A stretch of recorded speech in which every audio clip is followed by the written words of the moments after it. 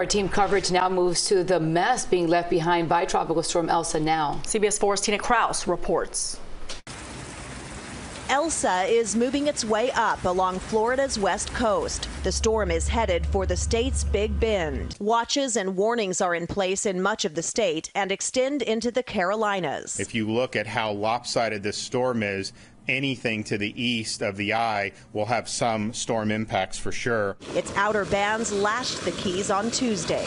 The rain's coming at all angles. You can see by the palm trees that it's blowing everywhere. It's coming at all angles. Many residents said storms are a fact of life in the Sunshine State. Being here so many years, I think we have them here and there, and it's like you kind of get used to it. This is paradise that everybody loves so much. This is the price that we pay. Some people don't like it. I'm a local myself. I love it. Tina Kraus, CBS News.